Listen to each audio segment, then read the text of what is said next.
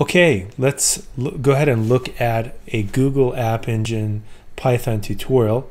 Notice here to get to it is a little bit tricky. You have to go to console.cloud.google.com/getting started tutorial equals Python_GAE_quick start. This is definitely a weak part of some of the things that Google does, but there's some great tutorials if you can just find them. So we're going to go through and create a project from scratch, run a hello world. We're going to then tweak it, get inside of a JavaScript-based editor, redeploy it, tail the logs, make sure that we understand from the very beginning to the end how to actually build applications using Google App Engine and Python. So let's go ahead and start here, say next. We're going to create a project from scratch. So what we'll do is we'll call this Pragmatic AI Hello. And I'm going to build that to my Pragmatic AI Labs account, which has some credits that I can use. Here we go. Now it's going through and it's creating a brand new project for me from scratch. This should really take just a second. And then once this project has been created, what it'll do is it'll let me actually use it. So I'm going to say that's fine. I want to use that. I'm going to confirm that project. And now what I can do is I can actually activate this Cloud Shell underneath here, and it's going to become basically a development environment for me. So this is actually a pretty huge aspect of what's cool about the Google Cloud ecosystem. So I'm going to deactivate another project I was working on. I'm going to go through here, just say clear,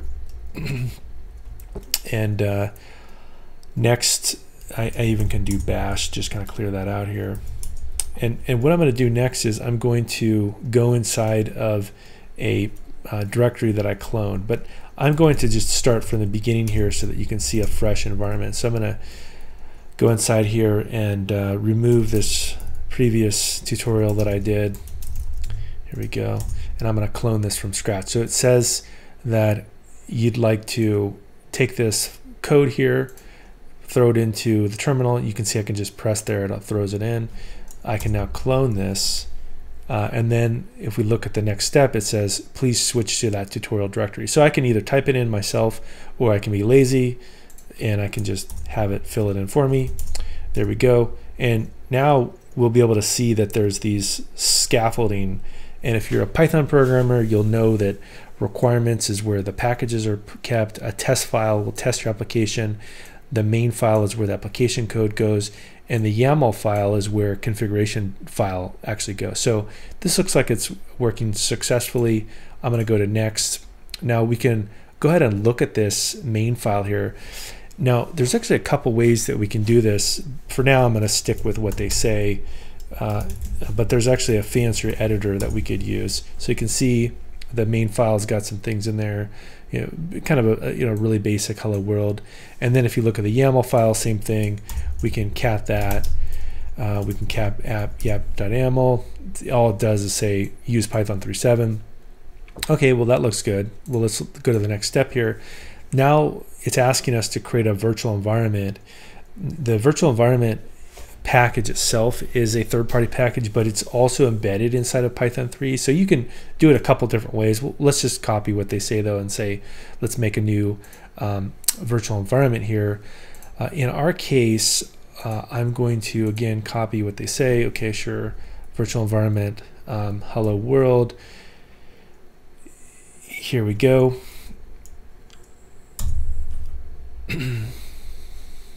And then I'm going to activate this hello world. All right, let's activate this hello world. And the way you do that is once you've created this isolated Python environment, you source the bin directory inside and activate it. So that's what we're going to do.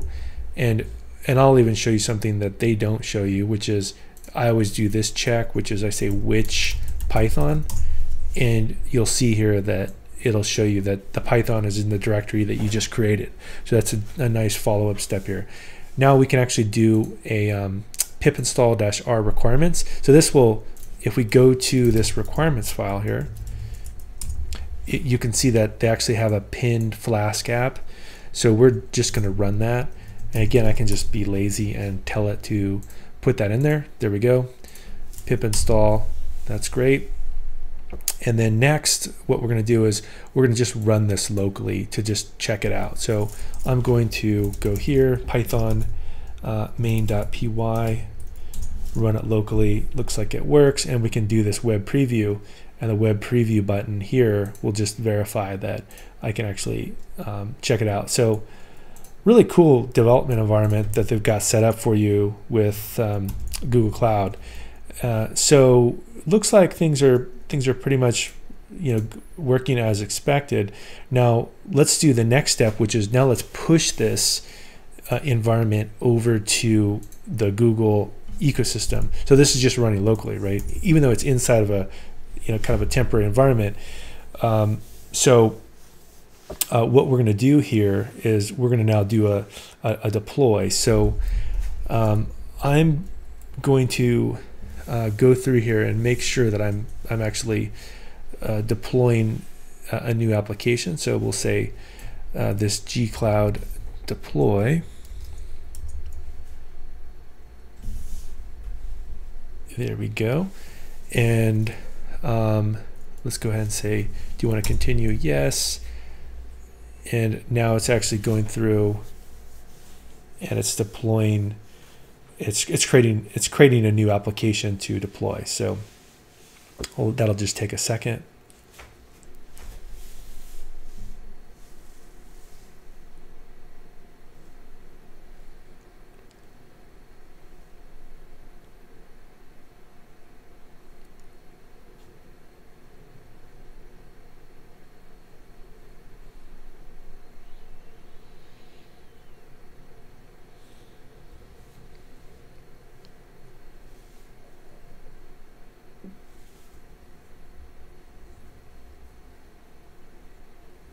All right, now it's setting up the traffic split for services. So it's doing the kind of final steps here. Okay, great. Looks like that's been deployed. Oh, it's been basically set up, and I can just go back here. You can see that that's the actual step that it used to deploy. And now, in order to visit it, I can just click here, and it looks like it did not deploy to the right one.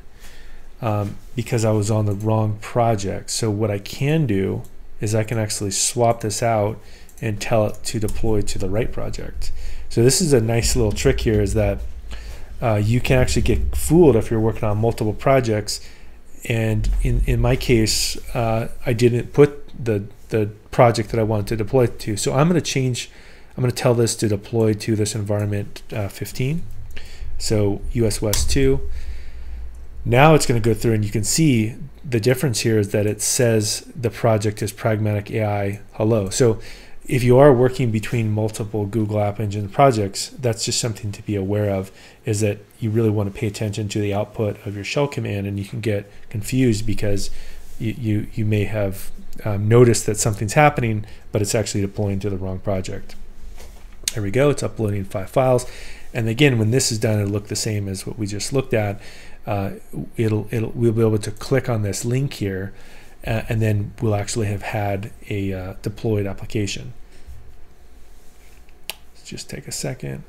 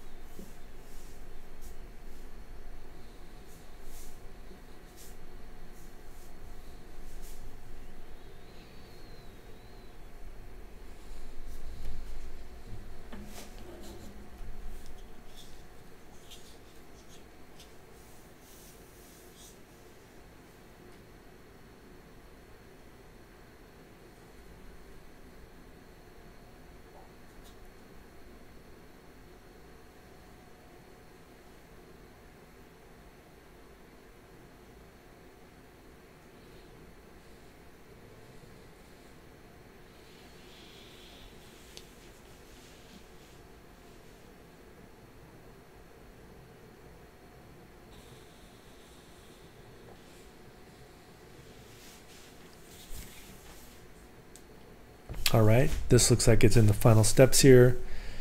There we go. So now I could just do this. That's one way to actually view it. So let's go ahead and copy that way. And so it didn't detect the browser. So let's go ahead and use this method here. So open a new tab. There we go. And we've got Hello World. Okay, so we've got this thing deployed inside of the Google Cloud ecosystem. And then if we want to look at the status, this is kind of the final section here, as I click on this, and it will give us this ability to go to the dashboard. Now we go to the dashboard, and then you can see there's essentially like a little monitoring system here to kind of go through things. So basically we're ready to, this thing's essentially complete, but I'm going to go through and go to the next level. Now let's actually edit this project here and make it do a little bit more than just kind of this Hello World thing. So what I'm going to do is I'm going to click on this pencil icon here. I'm going to open up a full IDE. And this is really a new direction that both Google and AWS is headed in, which is that you can actually edit your source code directly inside of their cloud environment. So I'm going to go again here to this project. Let's go ahead and find the project that we're working with here. It looks like it's this one, this Hello World main file here. So I'll go ahead and cancel that, close that out. Let's cancel this tutorial. So now I've got the full window, and I can just basically take stuff out of here. So this is all stuff I don't want, just taking up room. Let's just double check. So no, I do want Flask. So let's take out this, and then also can take this out. We don't need that. Take out some of that, take out some of that, take out this stuff, just to make this thing actually show you how little code is actually appearing here. And what we can do here is we can actually, there's only one blank line. Okay, there's two, and this is saying, what's this message here? As it says that expected two blank lines. Okay, there we go. There's your second blank line. Oh, I'm sorry. That's where you want the blank line, and then you blank line there. So basically, it'll even give you this whole like kind of linting syntax here, which is pretty cool. So now what I can do is I can actually make, let's do something kind of fun here. Let's make another route. Let's call this one, hello YouTube tutorial, and then we can add a, change this, like this is homepage, and then over here I can just say like hello to, and then we call this hello to, and then this is actually, we'll make this return some other thing, so we can just say return more. There we go, and then this will say hello from to, like that. There we go. And again, I think, let's see what this one says. It says expected two blank lines. Okay, there's your second blank line. All right, so I've edited this whole thing. Looks like it's good to go. So now what I'm going to do is I'm going to go back to the shell here, and I even can do that deployment again. So I'm going to go through and look and go up arrow here. That's a nice little trick, is just go back to your history and say, yeah, deploy, this is the project. I mean, this is the configuration file and this is the project. So let's go ahead and redeploy it again. So it's going to go through here, look at those changes that I just made. Yeah, we're good with that. And then it's going to redeploy this application. So let's go ahead and take a look at that.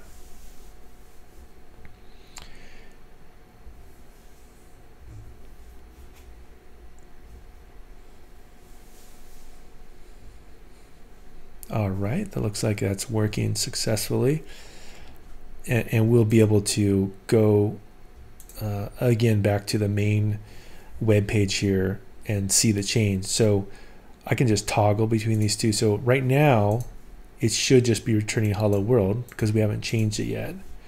But as soon as this is updated, not only will the main route be different, it'll say hello YouTube tutorial, but it will also have an additional route called to, and that will return that other string. So this should be updated pretty quickly here. There we go. This looks like it's the final step. And one thing that I'll probably try to do as well as look at the log files, which is actually a command that you can run. And so let's see this. See, it says you can view the log files by running this. Okay, let's go ahead and do that, which is a super helpful utility. Now we can actually look. So it's going to look at the remote server's log files. So you can see here that it's started, it's listening, great.